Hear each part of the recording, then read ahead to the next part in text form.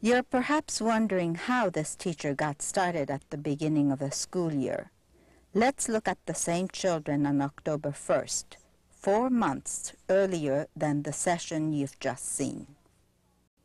Right, let's start off with a problem such as 9 plus 6. Okay? Raise your hand if you have a way to get this answer by thinking about it.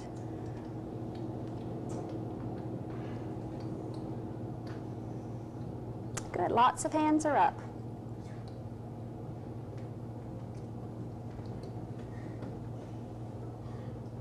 All right, Chris, I think I saw your hand first. All right, this is how I think about it. I think as if 9 were a 10 and the 6 were a 5. Okay, and what would your answer be? 15. Okay, how many of you agree with that? Does anyone disagree? No? Marie? I got 15 too. I took 1 away from the 6 and add on to the 9. That would make the 9 be 10. And 5 and 10 is 15. Okay, very good. That's all, Kristen. All right, Chihal, do you have another way? I knew 9 plus 7 was 16, so I took 1 away, made 15. Very good. Brent? I took 2 off of the 9 that made that, no, 3 off of the 9 that made that 6, and that would be 12, and then add the 3 on, and that would be 15. Okay, so Brent took 3 off and started with 6 plus 6 because he knew 6 plus 6 was 12, and then added the 3 back onto 12, and 12 and 3. Good. That's a good way. Children remember doubles such as 5 plus 5 and 6 plus 6 more easily than combinations like 4 plus 3. Brent used the double he knew to figure out what he didn't know. Children also tried to make 10, and Chris changed the problem to 10 plus 5.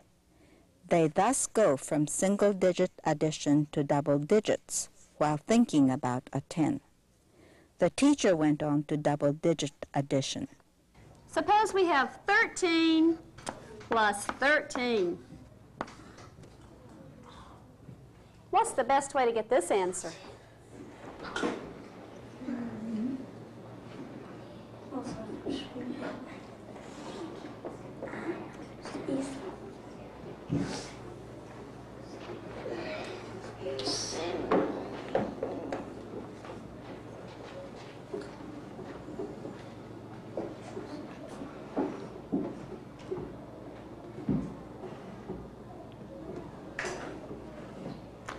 All right, Jared. I put the 2 10s and put them together, and it made 20, and then the 2 3s together, and those made 6, and I added 26. And it made 26. Oh, that was the same way I did it. So how you did it? The same way.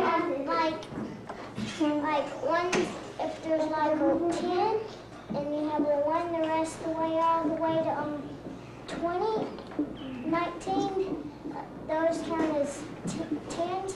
So I counted those 2 as 10s, and then those 3 as 6s. So I knew I had 20, and then took those and added those together, and that's 26. Okay. Did anyone today, it looks like a lot of you changed your mind. Did anyone think of this as being 1 plus 1 today? No. Joe, did you? Okay. Is this a 1 and a 1? No. It's a 10. I couldn't trick you today.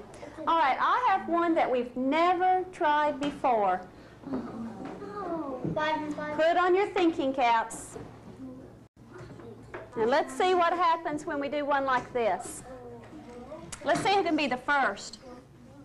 17 plus 13. I already have hands up. Easy. Easy.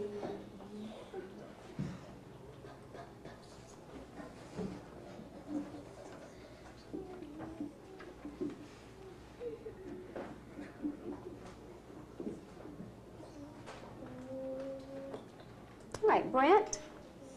30. 30? Agree. Does anyone disagree? No? Finally, Kenny doesn't get this. Okay, who would like to explain it? All right, Carrie Lynn.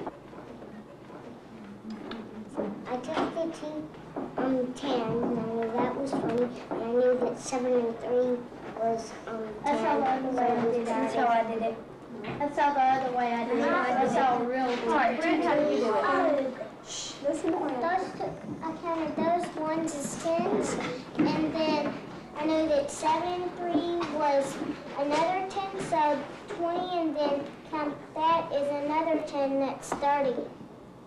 All right, very good. I have one more for you to try that we haven't done yet. You did very well on that one. 26 and 5. Already? See that? When I put that on the board, I had my hand up. But my hand up right when I saw these. My goodness, you're fast today. It was easy. Chee-haw. 30. I disagree. Joe? 31. All right. Joe, would you like to tell us what you got? I have more agreements for you. I took the one off the I took the one off the 6, not the 6, and then Okay.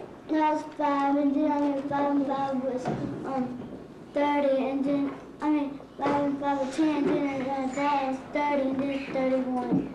All right, very good. That's how I did it. Okay, Gary, can you sit flat? Okay. But that's fucking This one? yeah. I put the 26 and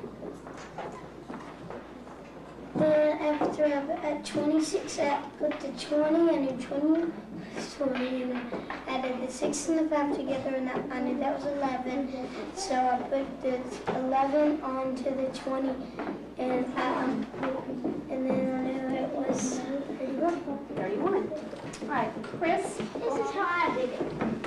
I took the 1 off the 26. Okay, I'm going to change that. So what did that make that? 25. Okay.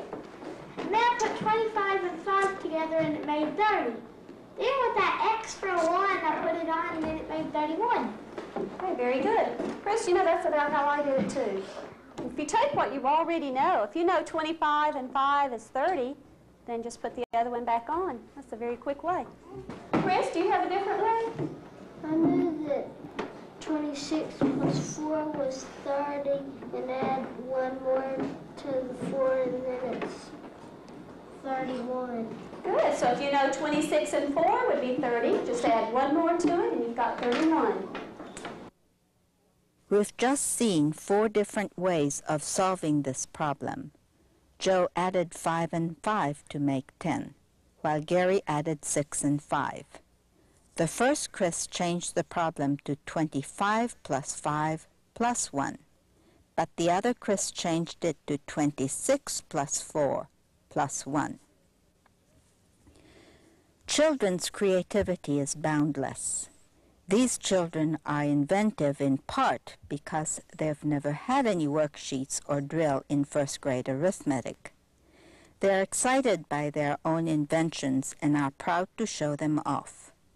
Teachers who allow children to exercise their own creativity marvel at the variety of unexpected ideas children come up with. Piaget's theory makes us focus on children's own natural ability to think and to create arithmetic. What you've just seen reflects an attempt to develop this ability in double column addition.